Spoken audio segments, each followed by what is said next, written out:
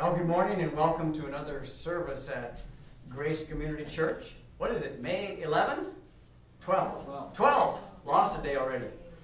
And so for those of you that are here in person, we say welcome. And those that might hear this by way of internet, we say welcome to you as well. And last summer, we actually did a series of messages. And when we quit at 1 Timothy chapter 4 and verse 6. And that's where we landed off. So I thought I would just pick up from 1 Timothy chapter 4 and verse 7. But I got to thinking, you know what? There's so much in here that I need to re-preach this and re-teach it. And so we're going to pick up in verse 1. And as I was thinking about the pastoral epistles, that would be 1 Timothy, 2 Timothy, and Titus, I thought about, what if we didn't have those three books? What would we miss if we didn't have those three books? What doctrines wouldn't we know about? Or what doctrines would be not as strong without those three books? And so when you think about that, first of all, we wouldn't have the phrase faithful saying. Faithful saying. 4 times in the pastoral epistle we have that phrase, faithful saying. And then we also have it, not only faithful saying, but in verse 15 it says, this is of chapter 1, this is a faithful saying and worthy of all acceptation. And the idea behind that phrase, and worthy of all acceptation, is something to be received kindly. It's something to be approved of. It's something that you look and you go, wow, that's a great truth. And 2 times in the book of 1 Timothy, we have that worthy of all acceptation. And in this case it says, let me tell you what's worthy to be received with kindness and approbation and approval, that Christ Jesus came into the world to save sinners, of whom I am chief. And isn't that interesting? And he says, howbeit for this cause I obtain mercy, that in me first Jesus Christ might show forth all long suffering for a pattern to them which should hereafter believe on him to life everlasting. So we see here that Jesus Christ came into the world to save sinners. Now back in our text we have it there in verse 9. He says this is a faithful saying and worthy of all acceptation. And what does that have to do with? Well, that has to do with the idea of godliness. And we're going to talk about that in a little bit. But godliness has benefit for you now, and it has benefit in the life to come. But we're going to back up here to chapter 4 and verse 1, and we're going to start off, and here we go. It says, now the Spirit speaketh expressly. And nowhere else in the whole of the 66 books of our Bibles do we see that phrase, speaketh expressly, or the Spirit speaketh expressly. And when I see that it says, now the Spirit, it indicates to me that the Spirit of God, the Holy Ghost, the Holy Spirit, is part of the Godhead. We believe that, don't we? We believe that there is God the Father, God the Son, and God the Holy Spirit. Now when he says the Spirit speaketh expressly, that's just kind of an interesting little deal. We got some definitions here. It just means in direct terms or plainly. So I think we can have the idea that as the Spirit of God is speaking, he wants us to understand. What he's about to tell us is something easy and plain to understand. And what is it that is going to be easy and plain to understand? That in the latter times some shall depart from the faith, and give heed to seducing spirits and doctrines of devils. And when you see that phrase, that in the latter times, that there is a one-time phrase in all of the scriptures as well. And when you see that latter times, it probably is longer than days. It may be years. I kind of got the concept that this departing from the faith would be over a period of time. And we'll get to the idea of last days because Paul uses that in 2 Timothy chapter 3. But we see here that in the latter times some shall depart from the faith. And when I've just been thinking about this over and over, and there's two possibilities, and maybe they're both true. But if you are a believer, you've trusted Christ as your personal Savior. You believe He died for you, He was buried, He rose again. You know that for a fact. There was a point in your life that truth came into your heart and into your life. Now, is it possible for someone like that, an individual, to depart from the faith and give heed to seducing, enticing spirits and doctrines of devils? And I'm going to say yes. For example, look, if you want to, look at 1 Corinthians chapter 5, where we have a man that has his mother as his wife.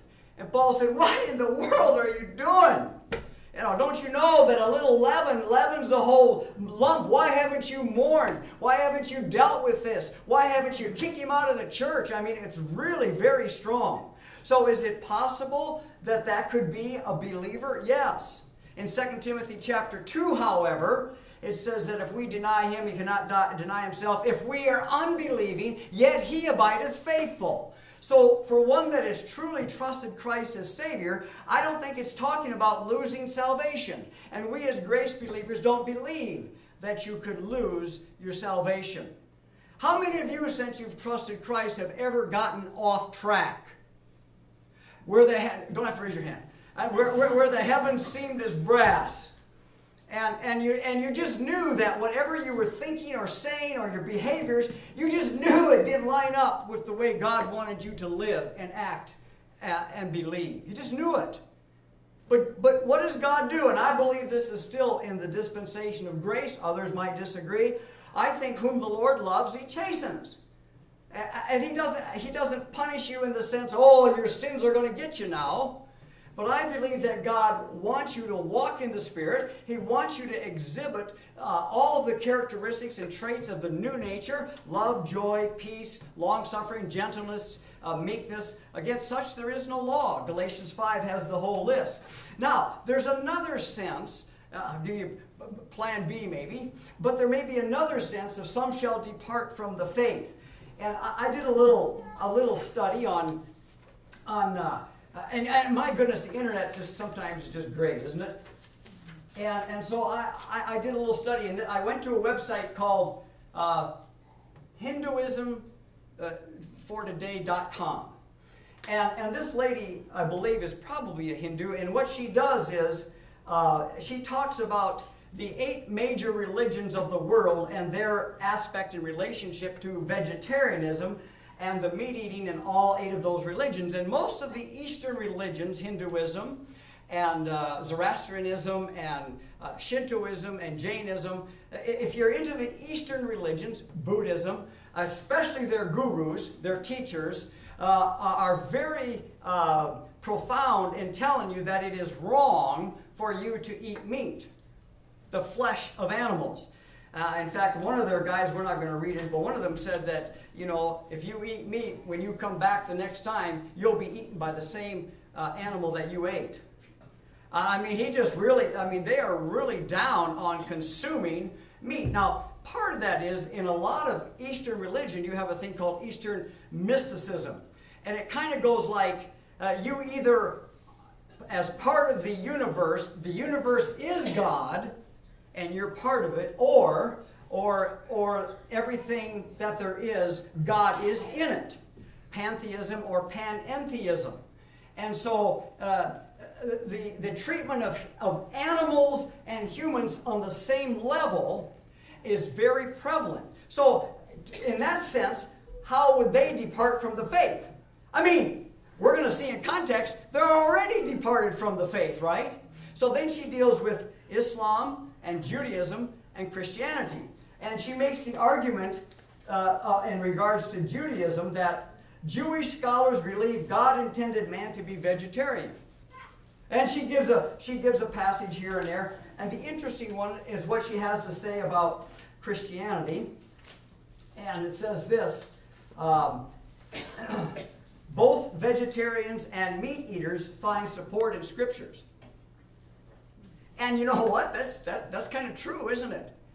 But you know, God said that He made man to have dominion over the fish of the sea, fowl of the air, over the cattle, and over all the earth, and every creeping thing that creepeth upon the earth.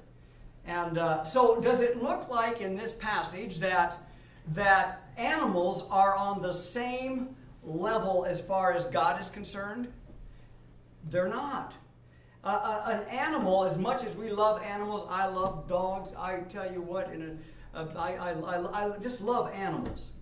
But they do not have a soul. Now what happens is we ascribe human emotions to them, and pretty soon they're like our kids. We've done that, haven't we? We've all done that. But honestly, they are not. And just think of for example, all of the animals under the law that were slaughtered by way of sacrifice. And it was God ordered. And we won't have the time, but if we could take the process starting in Genesis 1:29 and see what the diet was in the garden. And there it was. He says, God said, behold, in verse 29, I have given you every herb-bearing seed which is upon the face of all the earth, and every tree in which is the fruit of a tree yielding seed. To you it shall be for meat. So in the garden, Adam and Eve were vegetarians. And the tree would ripen. And I have an idea that the tree of life in the middle of the garden there, did you know that tree of life is in the new heavens and the new earth? And it yields fruit every month. And there it says it's for the healing of the nations and so forth. And so they were vegetarians. Now, after the fall, it changed a little bit. I mean, they literally just had to go up and take it.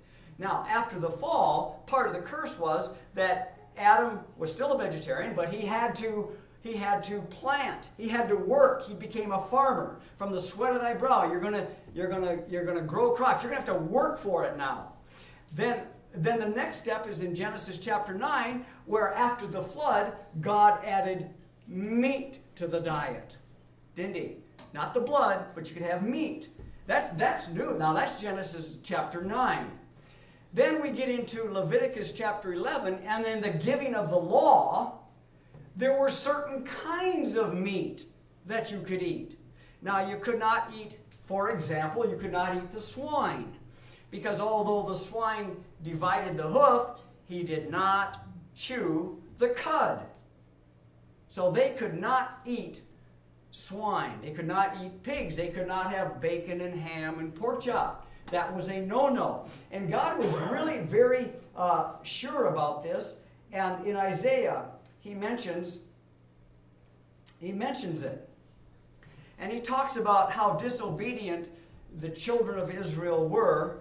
And it says, they that sanctify themselves, in verse 17, and purify themselves in the garden behind one tree in the midst, eating swine's flesh, and the abomination and the mouth shall be consumed together, saith the Lord. And so it was a big deal to not eat unclean meats. In the previous chapter, he mentions it again. It was a big deal. So, but you can see that God has changed. As He's changed His dealings with man, He's changed their diet. And then we have another big one that happens in Acts chapter 10. You're all familiar with this. And this involves Peter and Cornelius. And he goes to him. And let's see here. Let's go on here to verse 9. On the morrow, as they went on their journey and drew nigh unto the city, Peter went up upon the housetop to pray about the 6th hour. And he became very hungry and would have eaten, but while they made ready, he fell into a trance. And he saw heaven opened, and certain vessel descending unto him, as had been a great sheet, knit at the four corners, and let down to the earth, wherein were all manner of four-footed beasts of the earth, and wild beasts, and creeping things, and fowls of the air. And there came a voice to him, saying, Rise, Peter, kill, and eat. But Peter said, "Not so, Lord, for I have never eaten anything that is common or unclean." You don't think that when Jesus was here on earth, and now that he's ascended and up and Peter is still on the scene, you don't think that he was still abiding by the dietary laws of Moses? Absolutely he was. And it says it was done 3 times, and the vessel was received up again into heaven. And I think what God was doing at this point was he's introducing to the Apostle Peter that, you know, things are going to change a little bit. I have something going on. You know, I just saved this other guy, this Saul of Tarsus, in the previous chapter. And I've got a message that's been hidden in my mind in eternity past. And I'm going to begin to reveal that to the Apostle Paul, the apostle of grace. And by the way, folks, he is your apostle today. In Romans 11:13, he says, "I am the apostle to the Gentiles. I magnify mine office." So when we get accused of Paul, we have scriptural and dispensational authority to say that. Now, we don't follow Paul, we follow Christ as Paul followed Christ. You understand that? We did know Christ after the flesh, he says in 2 Corinthians 5, but now henceforth we don't know him that way anymore. You see that? And once you understand that, and Peter just didn't have a clue. I've never eaten anything unclean. And so when we get into this passage of Scripture with Timothy, and this is one of the last books that the Apostle Paul wrote, we find out that when we have these, as they depart from the faith, they're going to give heed to seducing spirits or enticing spirits and doctrines of devils or doctrines of demons. And how are these going to come about? Well, they're going to be speaking lies in hypocrisy. And so if you're a hypocrite, you sometimes have hidden motives or hidden agendas. You're not genuine. You're not real. You might say one thing and do something else. Speaking lies in hypocrisy, having their conscience seared with a hot iron. Speaking lies. I wonder who is the father of lies. Satan himself, isn't he? In John 8:44, an interesting little passage. We'll just turn there real quick, and we see something interesting. And the Pharisees are just having this discourse with our Lord when he was here on earth, and they just got done accusing of him of being an illegitimate son. Look at John 8:41. You do the deeds of your father. Then said they to him, we be not born of fornication. We have one Father, even God. Jesus said unto them, if God were your Father, you would love me, for I proceed forth and came from God. Neither I came I of myself, but he sent me. Do you realize what kind of a slap in the face? And he almost didn't even pause with it. It's like he ignored it, but he heard it. And they're accusing him of being an illegitimate. We're not illegitimate. You're illegitimate. Isn't that something? What an accusation. And here he is, the second person of the Trinity, the God-man, that come into this world by a virgin, and he took it. He took it. Verse 43, why do you not understand my speech, even because you cannot hear my word? Ye are of your father the devil, and the lust of your father ye will do. He was a murderer from the beginning, and abode not in the truth, because there is no truth in him. When he speaketh a lie, he speaketh of his own, for he is a liar, and the father of it. So where do you suppose these seducing spirits and doctrines of devils are getting their headquarter charges from? From Satan himself. From that old dragon, the serpent, and Satan. Speaking lies in hypocrisy. It reminds me I can give you a real good example of that, and probably I could give some in my own life. But I always think of our former vice president, Al Gore, who has written a book, The Earth in the Balance. And it's all about you and I and our carbon footprint and the world's ending, and you know, it's that whole radical environmentalism. And then he travels around in his jet. Now, to me, that's just a great example of hypocrisy. If you're gonna believe that, I mean, you can believe whatever you want, but to have that and then go ahead and literally earn millions and millions of dollars. So you kind of wonder sometimes about the motives of any one of our politicians, for that matter. But the point is, we don't want to be hypocritical. They are. They're going to fool people, and there's two areas that these seducing spirits and doctrines of devils are going to touch on. And it says here, having their conscience seared with a hot iron. Now, what is it? What is our conscience? Our conscience is the immediate moral guide that tells us immediately when we do right or wrong. The Bible says in John 1:9 that Jesus came and he lighteth every man that cometh into the world. Romans 2:15 talks about the conscience, the meanwhile excusing or accusing one another. In the scripture there is a defiled conscience, there's a good conscience, there's a dead conscience, there's a pure conscience. But here, their conscience is seared with a hot iron. Now, if something is seared, if the conscience is seared, and I use this example, my wife and I, probably once a week, we like a great steak. We're going to have one this afternoon. Ribeye. Got him at Fairway. They're about this big, and the doctor doesn't want to hear this, but the more marbled they are, the better they are. And we can't wait. And so these are about 3/4 of an inch, so they're going to go down 3.5 minutes on one side, back up 2.5. Now, the reason I put them longer on the bottom is because I want that seared.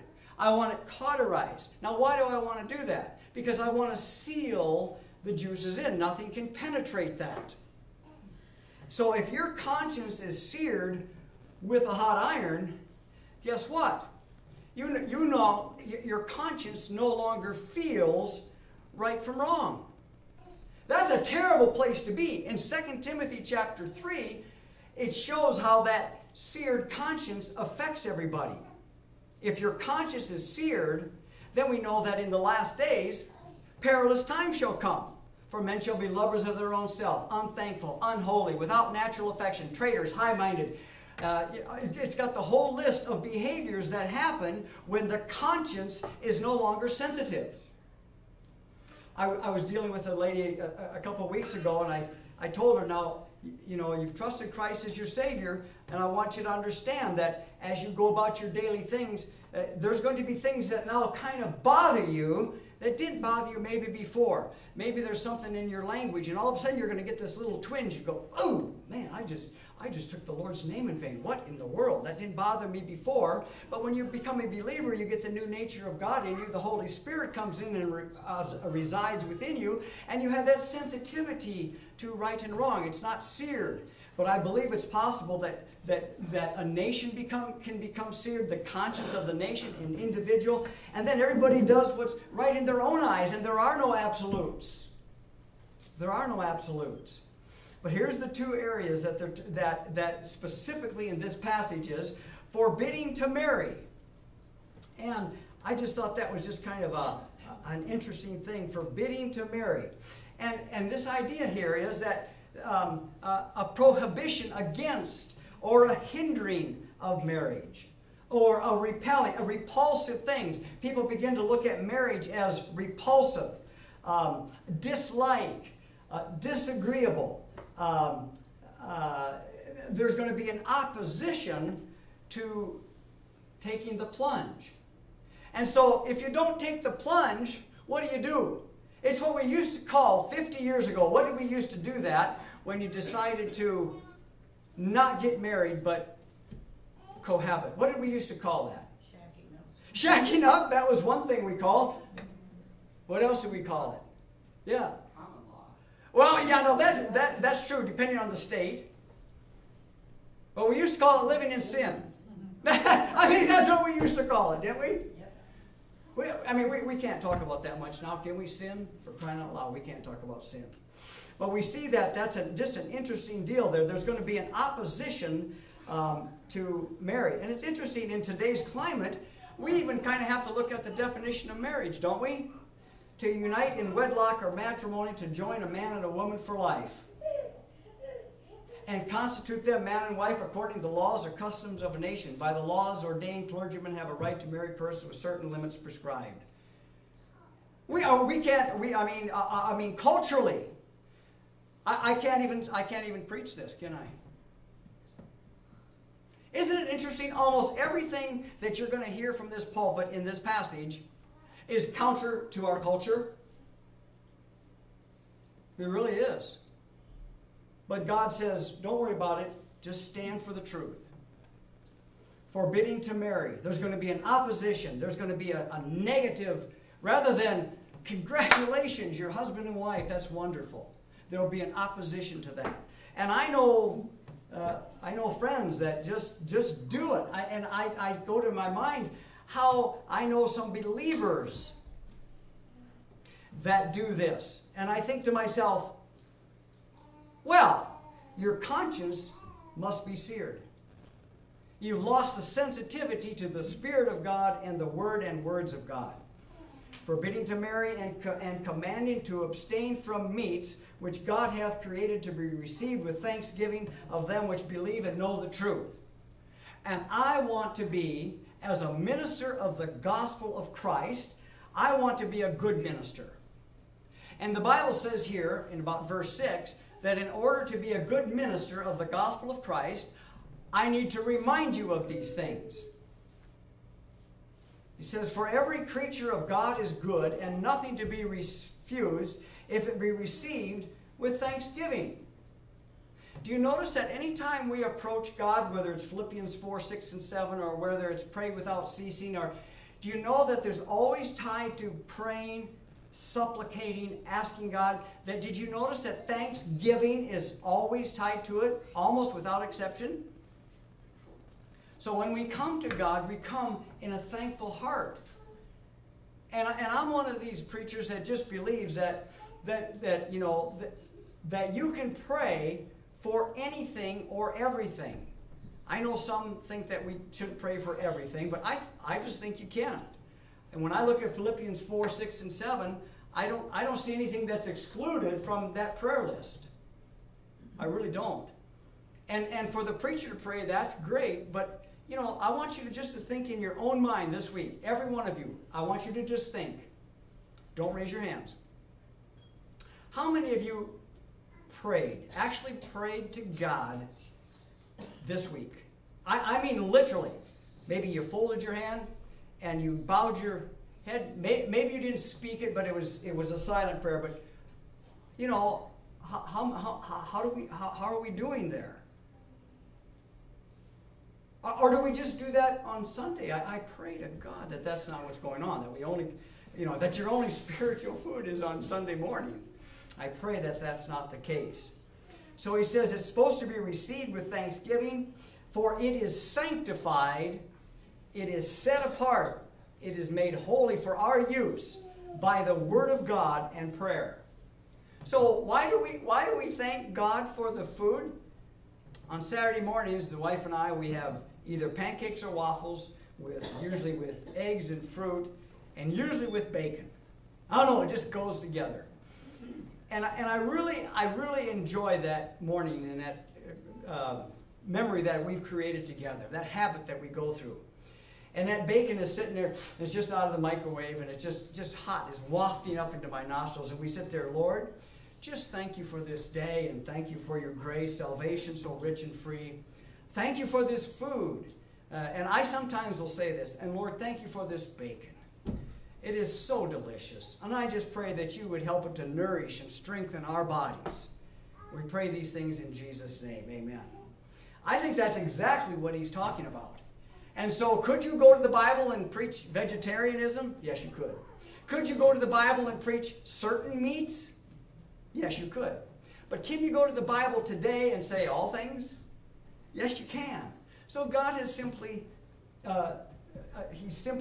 adjusted what he has and what we can do and not do in regards to eating the flesh of animals. So I want to be a good minister of Jesus Christ. And it says here that I'm supposed to put these things in your remembrance. You see that in verse 6? Now, it's interesting, even the word remembrance is different than recollect or reminisce. If you reminisce or recollect, it takes a little more energy and thought.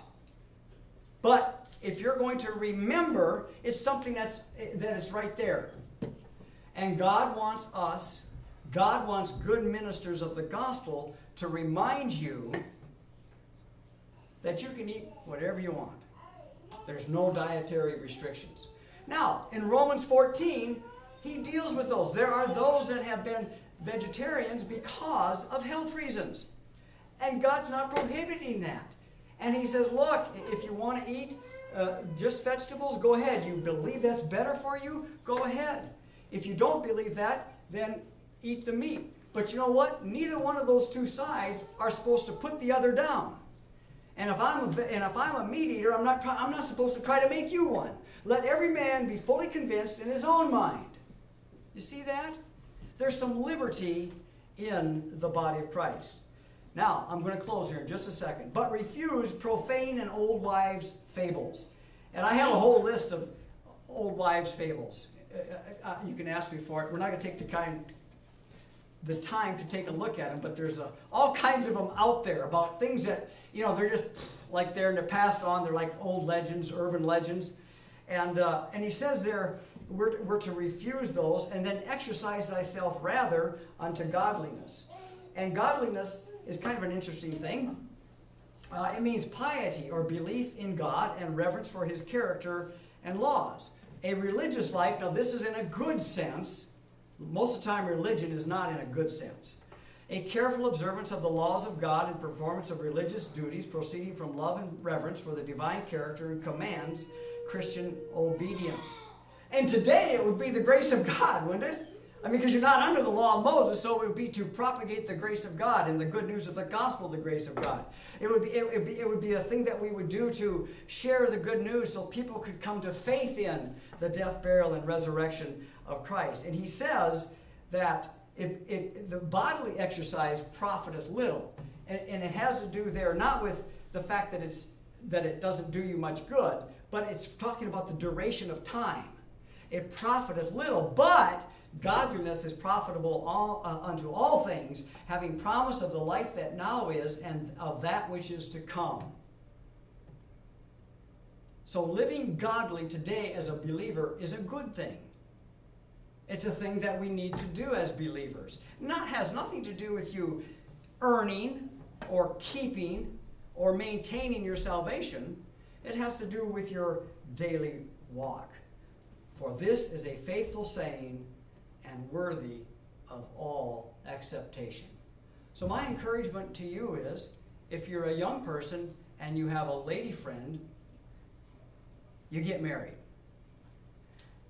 If you're a young person and you want to go down to McDonald's and have a double hamburger, go have your double hamburger. Enjoy it and thank God for it. Because that is the truth. And that's what we're interested in. We're interested in the truth. And live a godly life. Let the fruit of the Spirit so move you and yield to that indwelling Spirit. And then you'll be full of love, joy, peace, long-suffering, self-control. Against such there is no law. Father, we just thank you again for your scriptures, the Word of God, and we pray that you would help us to understand it and perchance either in our congregation or by way of the internet, there may be someone that does not know Jesus Christ as their personal Savior, that they've never considered heaven, hell, the hereafter. And as to that person or persons, that I would just pray, Father, that you would help them to understand that the gospel that saves today is trust in and belief in and acceptance of the death, burial, and resurrection of the Lord Jesus Christ as our full payment for sin and nothing more. We thank you for that simple truth, and we pray these things again in that name that is above every name, our Lord and our Savior, Jesus Christ. Amen.